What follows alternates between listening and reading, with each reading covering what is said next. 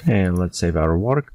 And main reason why we have this washout, if you remember that's happening, is because we have it in our main camera after exposure is enabled. So I like to disable this and set no exposure filter. You'll notice how it will change. So now we'll have it darker sky because exposure will not affect, so Vue does not try to select it. So this way we can create a little bit more deeper colors, and you can see right in the corner. Okay, let's go now to atmosphere editor. There also this glowing, and this is where we come with the balance, because this is glowing. It's happened due to our foreground, haze, and aerial perspective. As well, we add glow intensity, so we can reduce scattering entropy, so the light won't be glowing away from the sun a little bit this way. We can also take clouds, just reduce overall glowing. That should will help to this. As well, we want to increase decay amount, pop up a little bit more around 50-60. Well, this should create quite a bit sunset look for us, reddish. Maybe a little bit too much. We'll see how we can modify this, so we don't want too red sky, too burnt sky, so maybe 34. Let's try this one. And also we can just slightly reduce on the aerial perspective, so it will give us somewhat clear sky, just a little bit. Okay, let's go back to the clouds, and we do have a lot of clouds that is on our area. The one way we look before we control through our sliders. We also can go inside our browser.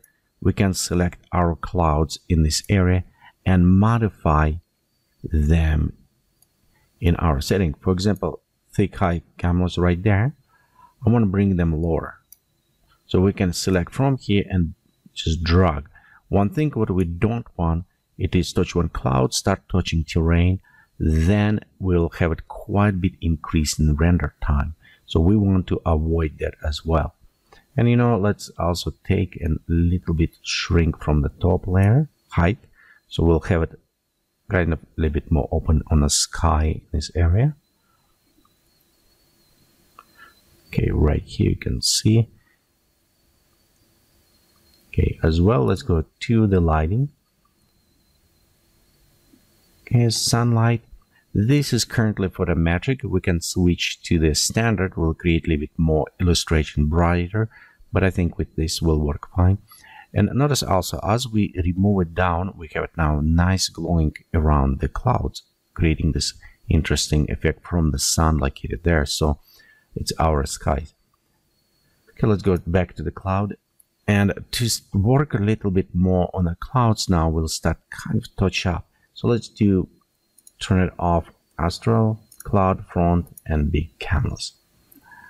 So we have it overall shape down of the clouds, this messiness creating. But now I want to work specifically on some clouds. So this is our lower level. Okay, we have it position.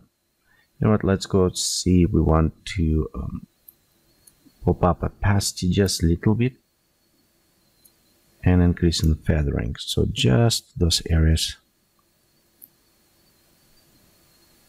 Okay. Also, I want to add more coloring. I do like some of the red color what they represent, but however I want deeper blue.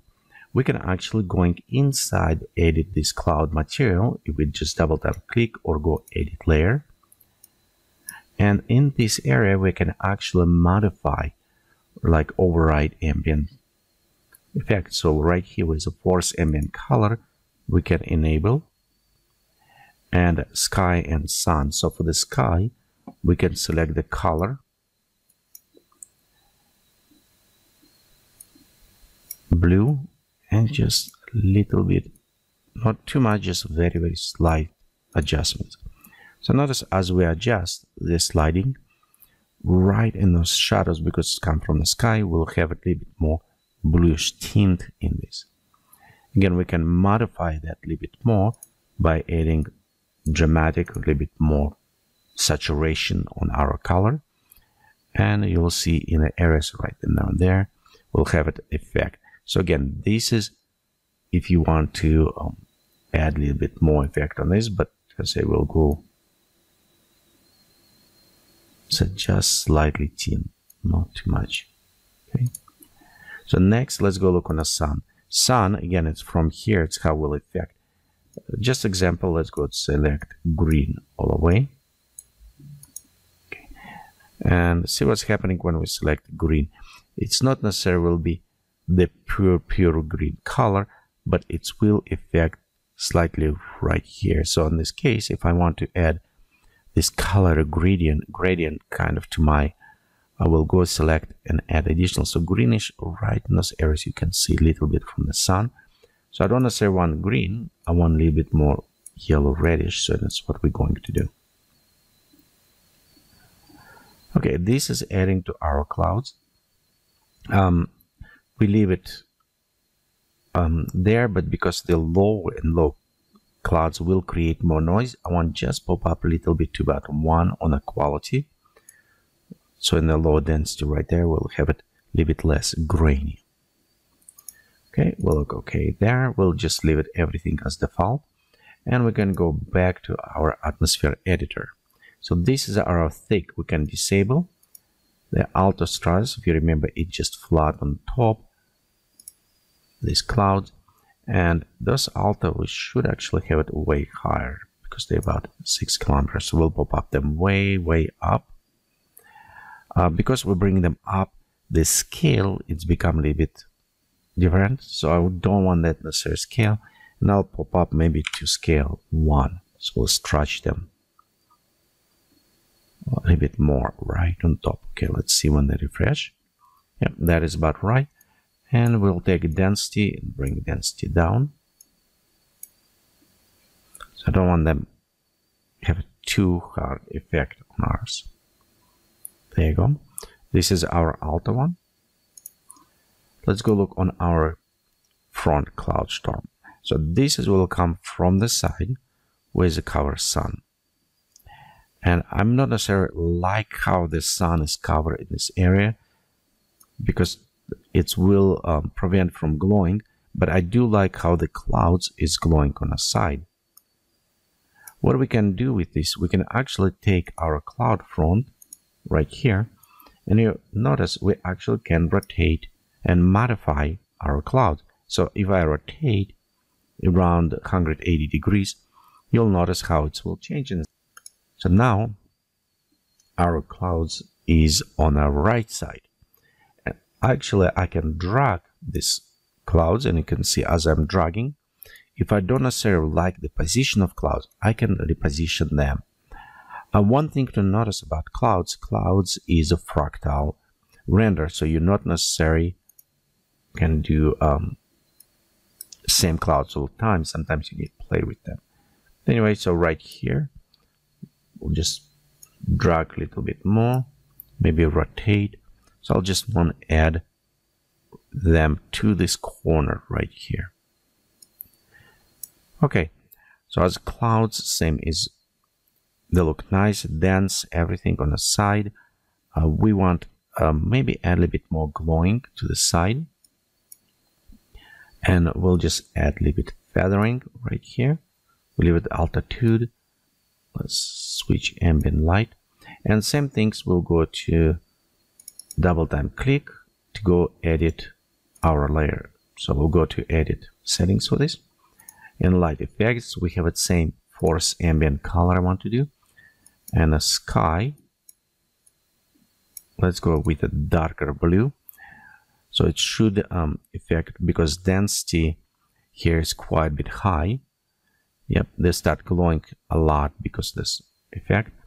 So we'll want to switch again a little bit bluish on this. And the sun, so we'll go to adjust, leave it reddish. Okay, just to add softness a little bit to this, to lighting.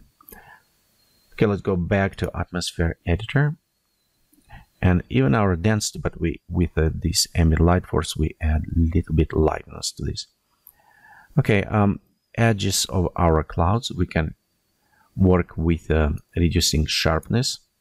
So this is actual sharpness. Overall, it's just contrast that we applied to our layer, if you think about this. So we'll add maybe a little bit less even sharpness. Details, ambient.